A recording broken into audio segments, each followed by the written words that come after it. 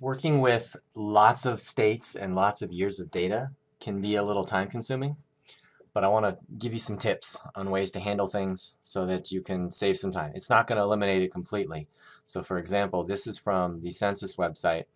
This is population data from 2010 to 2019. So these are their estimates for all of the states. Now, this is a 50 by 10 matrix, and what we need this to be is a 500 by 1 matrix. So I need to move all of these things around. So there's a couple of different ways that you could do it, right? In the past, one of the things I recommended is taking this data and transposing it so that instead of Alabama's data being across, Alabama's data is down, because ultimately we're going to need 10 entries for Alabama coming this way. But I actually think that now that I think about it, there's a better way of doing this. So one of the things we want to do is just replace these with numbers. So I'm going to call this 2010. And then I'm going to call this equals 1 plus that one. And then I'm just going to highlight this equation over. Using 1 plus a variety thing to number everything down is useful. I also recommend that once you finally have your data set together and you have it sorted in a way that makes sense, you add an extra variable to the left just called observation number. And you label 1, and then you go equals that plus 1, and you go all the way down. And then you fix that as numbers, right? On all of these, after you're done with the equation, you paste it as values. So what this allows you to do is very simply resort your data exactly the way you want it to be every time. You just highlight the whole thing and sort by observation number, and it always goes back to what you want it to be. Because you'll be playing around with this and moving it around, and sometimes you'll forget you're sorting it first by this, and then by that, and then by a third thing. And if you forget what that is, using observation numbers is a really good way to do it. But let's do it another way. So ultimately, this is population. So this is the year it's in, but this variable is actually population. So what I want to do is create a new variable called year, 2010. And sometimes if you double click this, it will just start adding 1 to it. So for example, if I were to call that 1 and then go, sometimes it adds up. If it's adding and you don't want it to be adding, one way you can do it is to actually put the same number in 2 cells and then click it. And then it knows it doesn't want to add 1, that you want it to be 2010 all the way down. So some things to look for with states, I'm not going to worry about them now, but you need to worry about whether they include Puerto Rico, and you need to worry about whether they include the District of Columbia, because some data sets will and some data sets won't. So if your data set doesn't, then you need to make sure you're deleting the District of Columbia and deleting Puerto Rico, because I'm going to do that right now, because we're used to there being 50 states, which means I'm going to go to the end of 51 because the first row is my headers. I'm going to bold these. So we've got this, and the year is 2010. What I need to do is create 9 more of those running down for each of the years. So what I'm going to do is I'm going to take all of my states and I'm going to copy them, but I want to show you a little technique for doing this so that you don't have to keep scrolling, because especially if you're using a laptop where you don't have a scroll wheel, or if your screen isn't that big, it's going to be really useful to use shortcuts. So the shortcuts I want you to use are Control and Shift. Control, if you hold down Control and you hit any of the arrows, it will take you as far to that arrow as there is data. So if I'm on the cell that says Alabama, and I hold Control and I arrow to the right, it's going to take me to the end of the row out here, to 2019. And I can arrow back. If I arrow down, it'll take me all the way to the bottom of my data. Arrow back up, it takes me up to name. Note, it's not going to take me to Alabama again, it's going to take me there. So what I can do is I can go to Alabama, I can hit Control, and now if I hold Shift also, so I hold Control Shift down, boom, it's going to copy all 50 states. And now I'm going to hit Control C. And now the problem is if I just hit down, I'm coming from Alabama. So I have to hit Control down again to jump to the bottom. And then I move 1 more cell, and then I do Control V for paste. So now I've got that. So now I have two years. If I hit Control V again, I jump to the bottom of that. Watch, now I'm going to hit Control Shift up. It's going to take me all the way to the top. I'm going to hold the Shift down and just undo that part. And now I'm going to hit Control Copy again. And now I'm going to hit Control down all the way. Oh, Control down to here, and I'm going to hit Paste. So now I've got 4 years of data I'm going to do that again, just hitting Control down to get to the bottom every time. Control down and then Control V to paste.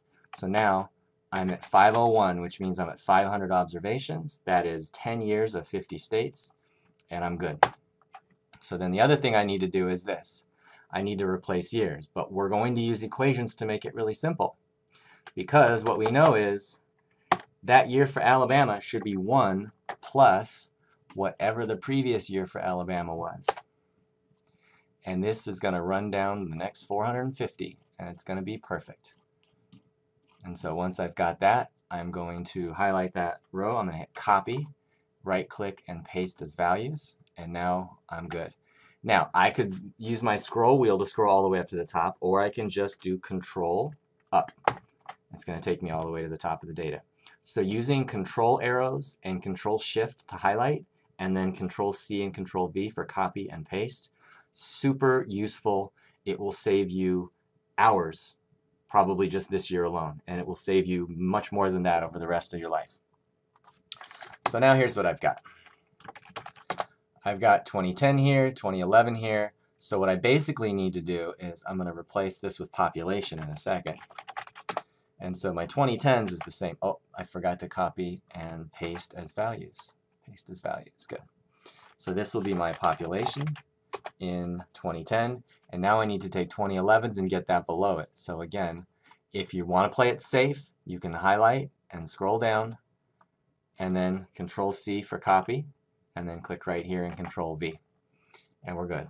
Or probably we should do Control X to cut it so that we make sure we're not losing it. So I'm going to take this again, and I'm going to hit Control X, and then Control V.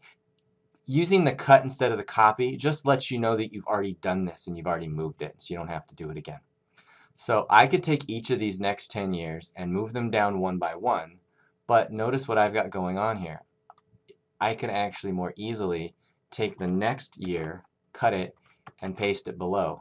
So instead of doing this one by one, I'm going to do it 5 times, 2 times each.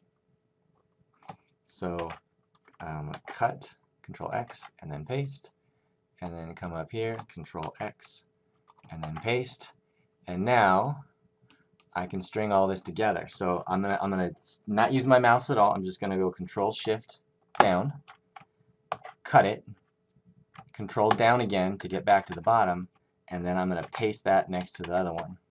And then this one I'm gonna go Control up to get to the top, Control Shift down, Control X to cut it, Control down back again, and then Control V to paste. So now if I go back up here, Control Shift down, X, I'm going to go over to this one because I want to get to the bottom of that data, and then paste it. And then again, I go back up here, Control Shift down, Control X to cut it. I'm going to go back here, and then Control down to get to wherever I need to get, where that data is going to start, and then Control V. So just remember, the control and the arrows take you wherever you need to go. Now, if I hadn't been talking through this the entire way, that whole process probably would have taken me about 5 minutes, and that was for one of my pieces of data. That's just population. So if you've got income and you've got all kinds of other things and unemployment rates, it's going to take you a little while, and you're probably not as fast as I was. It might take you 10, 15 minutes each one, but that's what you need to do. Every observation is one state in 1 year, and then I'm going to fill in income, demographics, whatever other variables might be, so that they will run it.